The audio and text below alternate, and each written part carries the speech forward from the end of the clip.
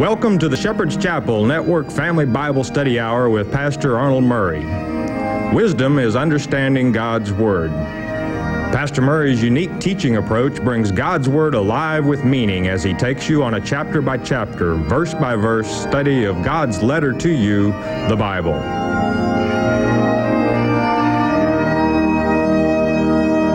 And now here is Pastor Arnold Murray.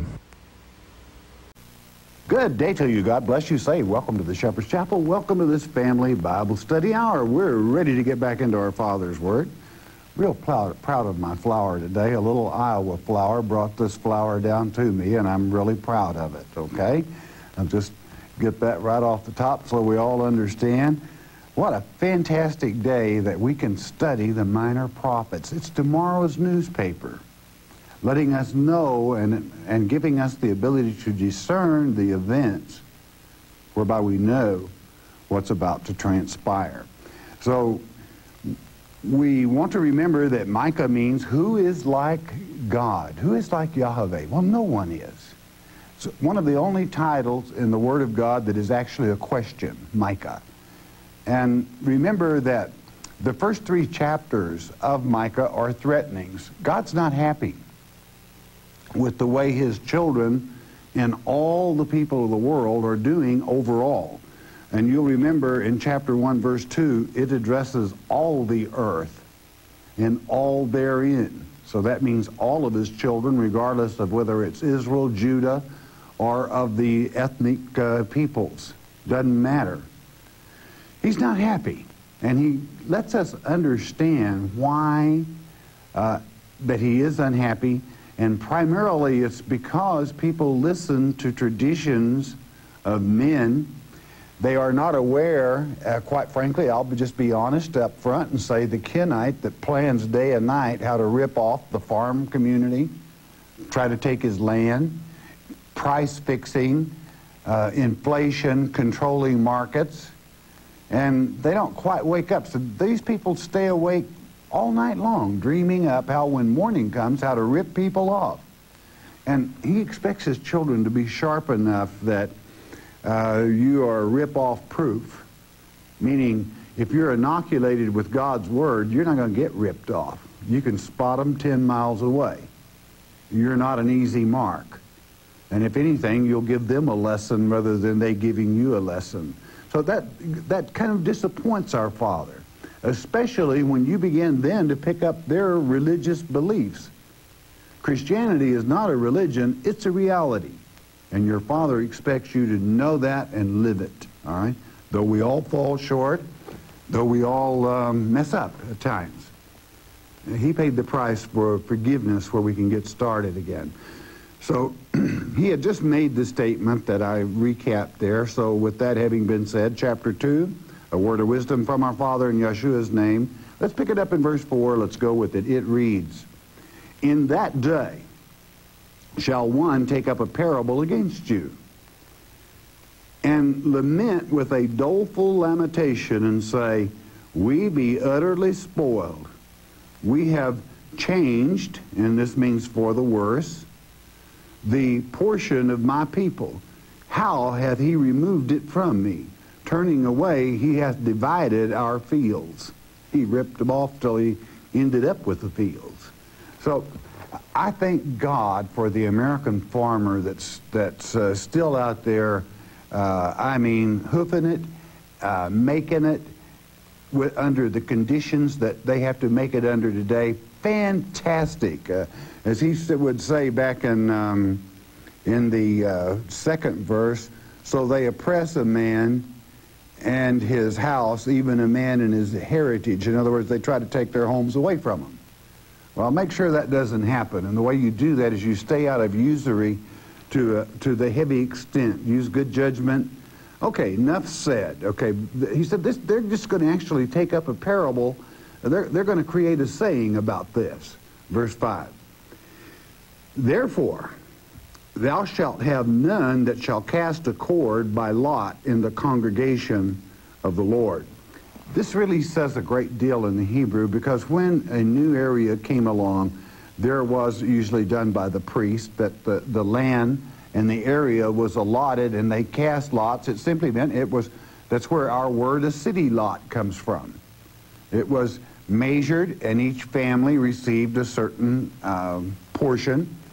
And what it's saying here, there's a time coming when my people camp. They're not going to cast the lot and say, this is yours. Well, that basically has come to pass, because it's very difficult for young people, especially in this generation, to ever gain enough finances to begin an operation of fields. But tough ones can, and thank God we got some tough ones out there. They get it done. But God is saying, I'm not going to allow one of my priests to do it. They're not going to be there. Okay, why? They wouldn't listen to the priest. That is to say, God's messengers. Verse 6. And it reads, prophesy ye not, say they to them that prophesy. They shall not prophesy to them, that they shall not take shame. Now, this is a little bit confused. First of all, this is not the word normally translated or used for the word prophecy or to prophesy. It is native, and it means to ooze, to distill. That means to just barely come out, to drip. Well, picture, if you would, over a real ripe fig with a little drop of the sweetness. And kind of what he's saying is the word then becomes to chatter. When you add the rest of the sentence to the prophecy, to chatter or to sputter. And who's the subject? These people that lay in bed all night trying to rip the people off. He said, they say, don't sputter to us. But you got a lot of sputterers around. What is a sputter? What is one of those that ooze out? It's just so sweet, it just really bewails you, but it moves so slow, you're never quite going to catch up. That they're the word ooze, meaning a false prophet, rather than just, thus saith the Lord. Just ooze a little bit of the truth out, about like a one-verse reverend, all right? And it would take you 300 years to study through the Bible, listening to them preach, because they only do one verse at a time of what the Father has to say. So here we got a bunch of sputters. And what it's saying is, though, however, they that do listen to the true prophet will pull away from the shame, because they won't know shame unless somebody teaches the real truth. They won't know. They'll be so ignorant, not being aware of the Father's anger and threatenings, as we're covering now, to realize they're doing something wrong. Okay?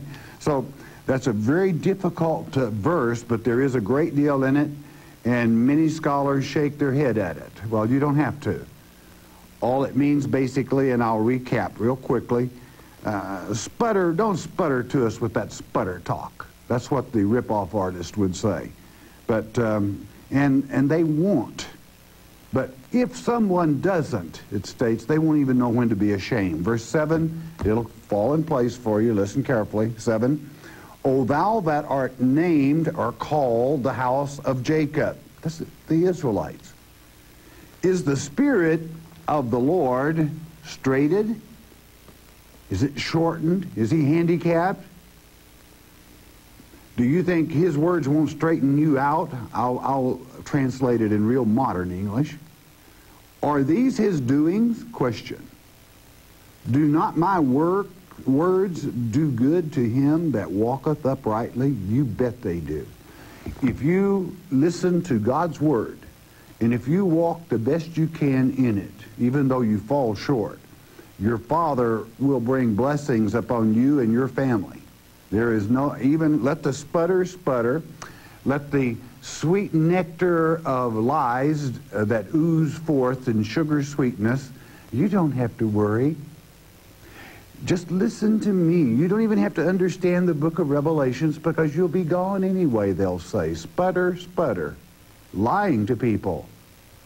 Anytime some man tells you that he is more intelligent than God, meaning God wrote this letter, the entire letter, to you, and anytime some man stands between you and God saying you don't have to read God's letter, then you should know you're listening to a fool. If not, then he's talking to a fool anyway. Verse 8, even of late, my people is risen up as an enemy. And that's kind of sad, isn't it? When your own kin turn on you as an enemy. You pull off the robe with the garment from them that pass by securely as men averse from war. In other words, you practice highway robbery. And if someone does try to do right, you try to rip them off.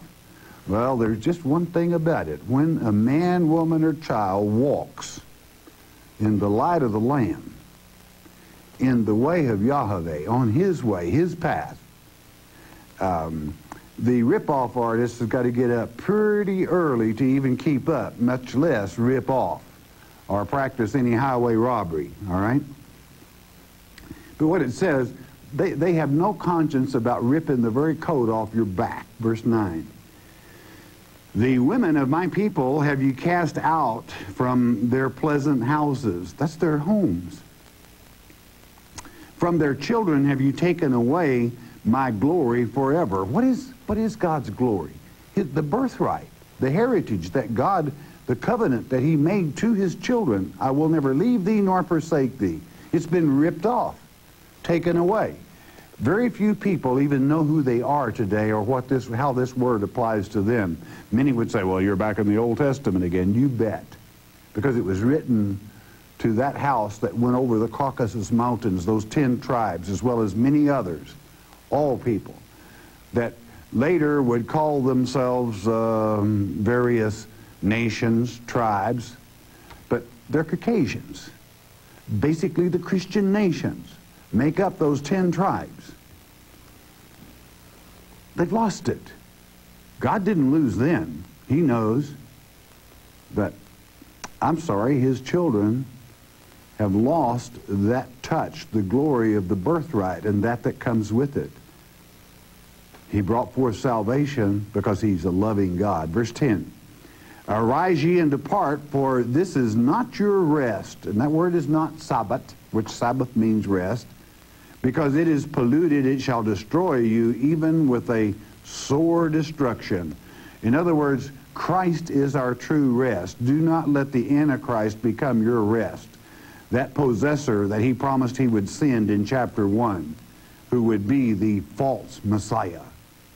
See that the sputtering of the false preachers does not lead you or lull you into a sleep, especially prevent you from having a diligent study, a sincere study in the Word of God, whereby you can make your own mind up as to your Father's thoughts and his love for you. Verse 11. If a man, ish in the Hebrew, walking in the Spirit, that's to say wind, all right? I'll let you judge what kind of wind or spirit, and falsehood do lie. In other words, he's a false sputtering preacher. All right, you got it? I'll just say it real clear. Saying, I will prophesy unto thee of wine and of strong drink. He shall even be the prophet of this people. Those sputters will end up being your preachers. That's what he says, all right? Now, if a man walks in a falsehood, what's a falsehood? Anything that is contrary to God's word. It's why many of the teachers, the disciples and apostles would say more than one time that traditions of men make void the word of God. If you listen to sputters, even if it is passing out the wine, that sometimes it may end up being strong drink. Relate it to strong delusion, if you would. Actually, it says wine is yayin. Yes. What is strong drink then? It is sakur. Sakur. Kind of like we get our word liquor. All right. Well, but But understand this, soccer, if you participate in it, then you become sakar. Sakar means intoxicated. It means, just to put it mildly, drunk. All right, drunk again. All right. So I don't care what you drink. It is not the substance itself that that becomes a strong drink. It's how much of it you drink. Do you understand? You could take the mildest substance in the world and consume a gallon of it, and most likely you'd be drunk. 3-2 beer or a nice dinner wine or whatever. Anytime you drink a gallon of it, it automatically becomes strong drink. What he's saying is the sputterers, and incidentally the word prophecy here is the same naptoph as it was back in the other verse. Very unusual to be used, usually meaning false prophet, a sputterer, an oozer that just oozes enough sweetness to say, it'll be all right, you're going to be okay, just know and you're going to fly away. Well, there's just one problem. God teaches against fly away. God teaches in Ezekiel chapter 13 that he dislikes and is very much against those that teach his people to fly to save their souls. And again, he stipulates in Mark 13 and Matthew 24 that the spurious Messiah definitely comes first. And there'll be two out in the field, and one of them's going to fly away. Who to? Satan. That's the subject. And there are many people today that say, I want to be the first taken in that field. Well, don't be stupid. The first one's taken by Antichrist. Go back and read it as a child would and pick up on the subject and the object. And I don't think you'll have any problems understanding the Word of God. So that is a powerful verse that our Father brings forth there. Salvation is wonderful. But make sure that your salvation is true, the true Christ, whereby on that day at the seventh trump, when he appears, you haven't been sucked in by the sixth trump. If you're familiar with Revelation, you won't have any trouble with that. And if you're not, shame on you. That he'll say, get out of my sight. I don't even know you. I never knew you. Verse 12. I will surely assemble, O Jacob, all of thee. This is a promise of the gathering back. I will surely gather the remnant of Israel. Are you a part of that remnant? That's God's election. I will put them together as the sheep of Basra. Basra meaning fortress, and it's a good land. Lots of pasture, lots of truth, lots of food for thought. As the flock in the midst of their fold, they shall make great noise by reason of the multitude of men. What? Because of the happiness. So, yeah, you can listen to the threatening and you can rise above it if you pay strict attention to verse 7 that we covered. For a man that walk uprightly is going to be all right. 13. The breaker is come up before them. That's the Assyrian. And in Isaiah chapter 14, the Assyrian is one of the names of Antichrist. And when you look to the future sense, that's what we're talking about. He's come up. He's going to be there. They have broken up and have passed through the gate and are gone out by it. And when the Assyrian brought the captivity, they did go out by that gate. They went over the Caucasus Mountains and became Caucasians, okay? And their king shall pass before them, and the Lord on the head of them. Even our enemy armies God controls. You learned that in the prophet by the prophet of Joel. Chapter 3, verse 1. We've got one more verse of threatening, and one more chapter, rather, of threatenings. You ready for it? You might as well be. It's God's Word, and it's part of it. Chapter 4, the blessings for those that adhere to His Word will come forth. Chapter 3, verse 1, and it reads, And I said, Hear, I pray you, O heads of Jacob. That's you that have a little common sense and that think for yourselves. And ye princes of the house of Israel, is it not for you to know judgment? Isn't it up to you to know right from wrong? I would ask that question, especially of this generation. Do you or don't you know right from wrong? I guarantee you, we are born intuitively, we have that knowledge of, hey, this ain't right. This won't cut it. And when your spiritual self says that to you, that means that you still have a spark of that judgment in you. Okay? Got it? Verse 2. I would insert the word in English, instead, who hate the good and love the evil, who pluck off their skin from off them and their flesh from off their bones. I mean, they fillet them. They fillet my children. God himself in another place would say, I gave them the right to chastise my people, the Assyrian, but he filleted them.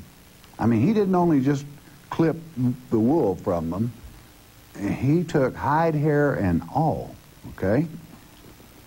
Don't think that God doesn't notice. And you know, what is really sad is people are not intelligent enough to understand this happens to them. And primarily, the greatest old fish hook there is usury. I won't give a lecture on that. Verse 3. Who also eat the flesh of my people. That's the oppression, okay? And flay, there you go, their skin from off them. And they break their bones and chop them in pieces as for the pot and as flesh within the cauldron, the old cooking pot. Let's just render them down and see how much we can really get out of them. Boy, there's some of you that should begin to wake up with as many bankruptcies as we have in this nation today and realize that somewhere behind the scene, you're being rendered down like lord. You don't have to be that way. You can be successful and have God's blessings. Well, how do I do that? By studying your Father's Word. It's His instructions that tell you how to be successful. Verse 4. Then shall they cry unto the Lord, but He will not hear them. Why should He? He will even hide His face from them at that time, as they have behaved themselves ill in their doings. What does that mean? Listening to a bunch of sputterers. You know when something makes common sense or not. Don't you have any wit of judgment left within you to know what is right and what is wrong, what is Father's Word and what is traditions of men? If not, hey, He won't listen to you. He will not bless you. That's His word, not mine. Verse 5. Thus saith the Lord concerning the prophets that make my people err. These preachers that make my people do wrong. Well, I've never heard that before. Wake up. That bite with their teeth and cry peace. Do you know what that means? That say those sweet, oozy, dripping things into your ear and then bite it off. Take a nibble out of you as you pull away. And he that putteth not into their mouths, they even prepare war against him. If you won't agree with their little schemes, their little way, their systems, their denominations, if you don't say, give, give, give, they'll declare war on you. They'll write bad things about you. If you teach God's Word chapter by chapter, verse by verse, and you don't beg like they do, you got trouble, friend. They're going to isolate you and try to say you're just as wrong as you can be. But God's Word, remember this, is never wrong. Man may at times teach it wrong, but God's Word, when taught properly, is never wrong. Verse 6. Therefore, I might say to them, or I do say to them, God says, night shall be unto you that you shall not have a vision, and it shall be dark unto you that you shall not divine. And the sun shall go down over the prophets, and the day shall be dark over them. In other words, those sputterers, the end could happen before their very eyes, and they could not recognize it. Now, let's use this as an example. What does it mean, the sun go down? Eclipse. They're not smart enough to know night from day, quite frankly. We could, on the first level, teach it that way. But what darkens the sun? The moon, but when it gets between the earth and the sun. Well, when does that happen? It happened 2 hours ago from the time this live broadcast was made. It happened in our central time zone, beginning at the equator, the center of the earth, at 11:40, and by the hour of 12:15, it was over. Meaning, through the 11th hour, went into the 12th. Well, why did God do that? Why does he allow that? What did he put the sun and the moon there for? Have you never read the first chapter of Genesis? For signs and for seasons, so that you could discern. If you have your eyes open, well, what possibly could that have meant? Well, let me tell you something that was happening. As that eclipse took place, 1.4 degrees north of the moon was Jupiter. Do you know something else? I mean, this is while this is happening, passing from the 11th to the 12th hour. Only 2 degrees from the sun. The reason being, the moon was about to cover the sun, okay? So they're all jammed up. Well, what is this Jupiter? It's Zeus, the planet that is symbolic of the god of the heathen world. Well, who would that be? I'll give you one guess. Satan. So when we see the sun and the moon and the planet noted for Zeus, many people get frightened because Zeus is much in the Greek like Jesus, the spelling, and they get all bent out of shape. A little knowledge is a dangerous thing. But what is God telling you? I don't know. Take the words I just spoke and put them together, and I get only one thing from it. We're very close. Wow, that just was a big accident. Come on. Out of the whole universe will be the last eclipse. Next to the last eclipse, there is one more. Total. I mean, this was total. It was beautiful.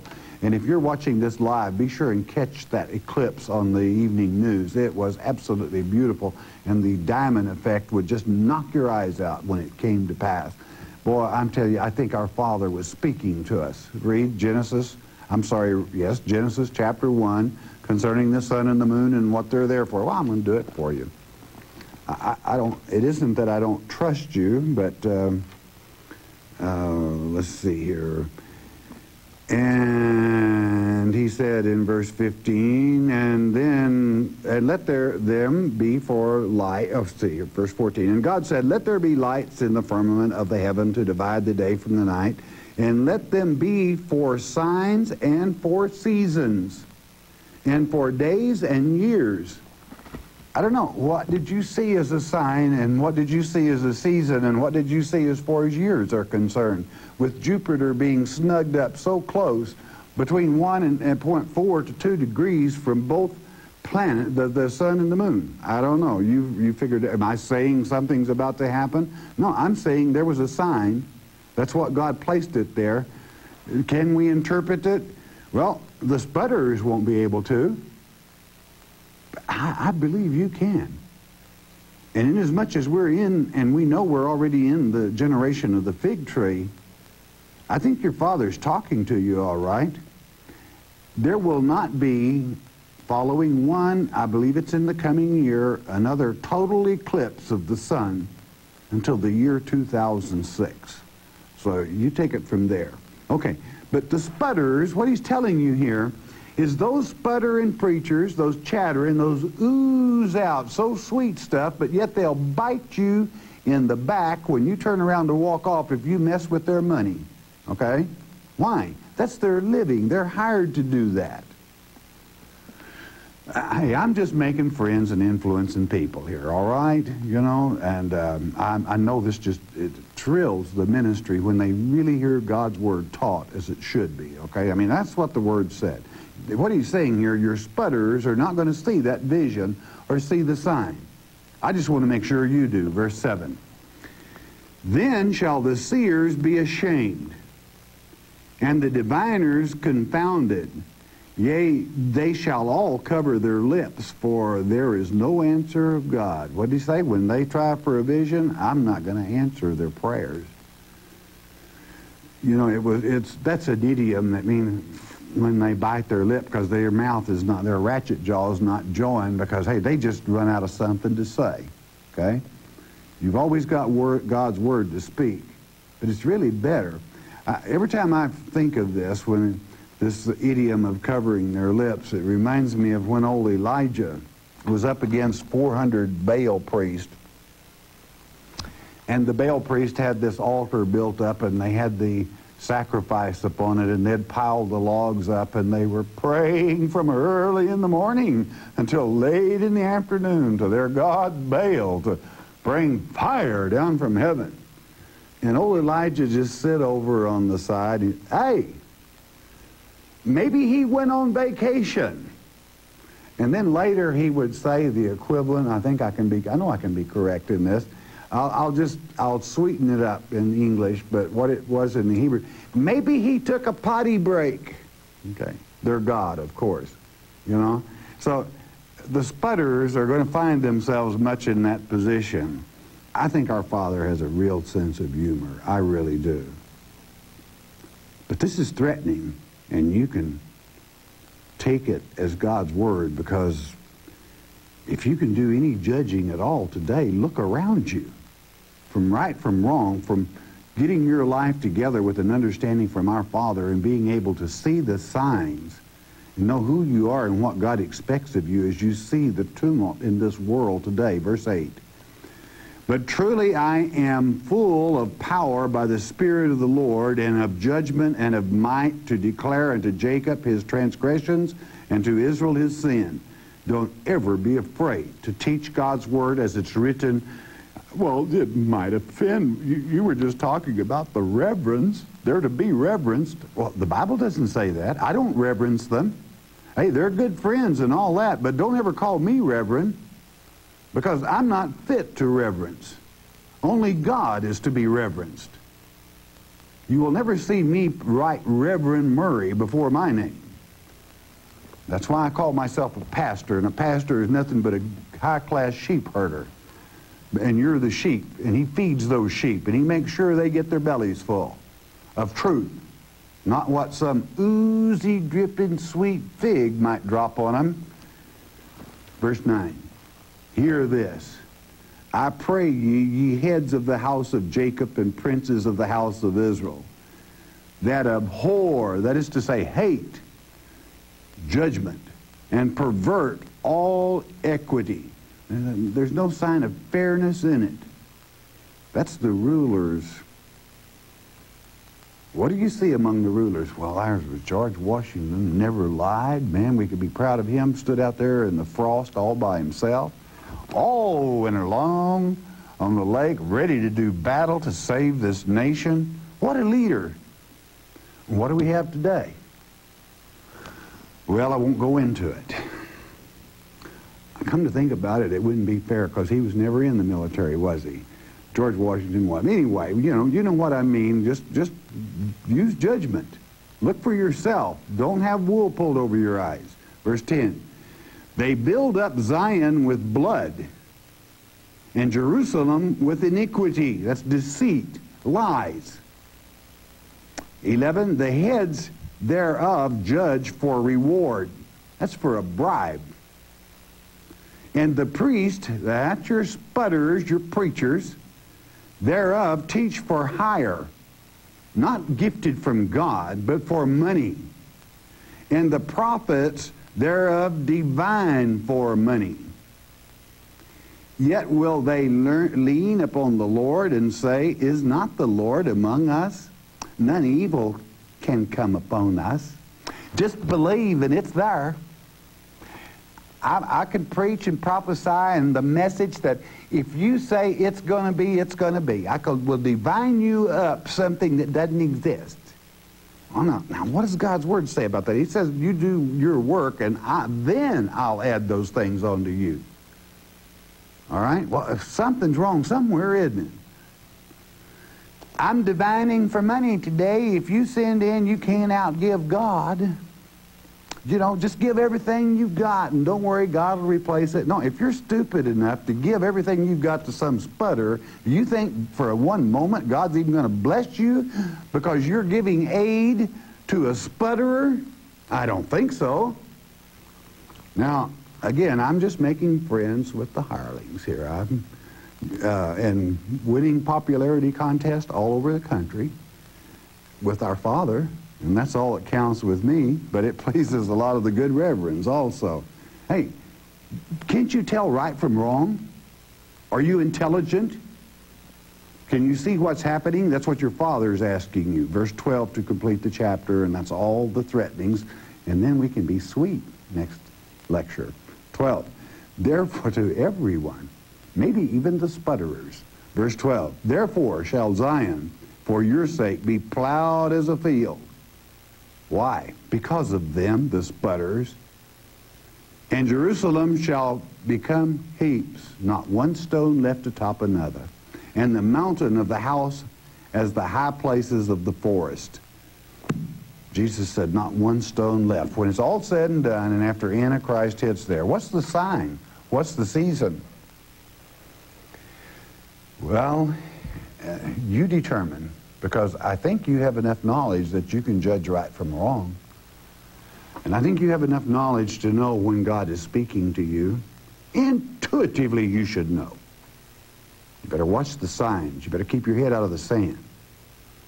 And do I owe apologies to anyone? Not when I can speak with the flower that a beautiful girl brought me all the way from Iowa. You know? To bring such a sweet message to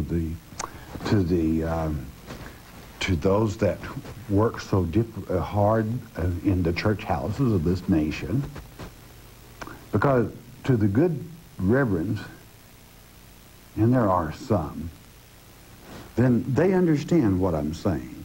So don't any of you accuse me of being hard on good men of God. Because a false preacher and a sputterer is not a friend of mine, nor are they a friend of God.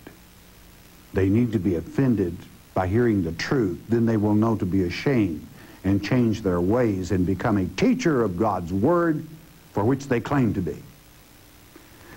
Okay. Good message in the next lecture is called Restoration. Don't miss it. All right. Bless your heart. You listen a moment, won't you please?